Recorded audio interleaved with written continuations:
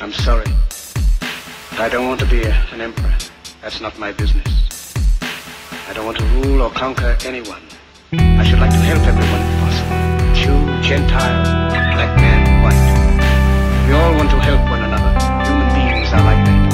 We want to live by each other's happiness, not by each other's misery. We don't want to hate and despise one another. In this world there's room for everyone, and the good earth is rich and can provide for everyone a way of life to be free and beautiful. But we have lost the way.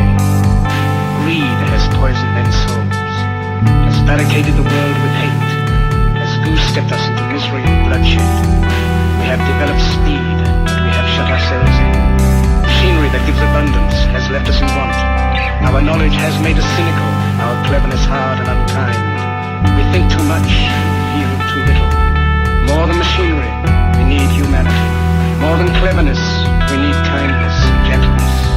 Without these qualities, life will be violent, and all will be lost. The aeroplane and the radio have brought us closer together. The very nature of these inventions cries out for the goodness in men, cries out for universal brotherhood, for the unity of us all. Even now, my voice is reaching millions throughout the world. Millions of despairing men, women, and little children, victims of a system that makes men torture and imprison innocent people. To those who can hear me, I say, do not despair. The misery that is now upon us is but the passing of greed, the bitterness of men who fear the way of human progress. The hate of men will pass, and the power they took from the people will return to the people.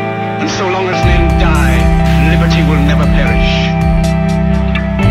Soldiers, don't give yourselves to brutes, men who despise you, enslave you, who regiment your lives, tell you what to do, what to think, and what to feel.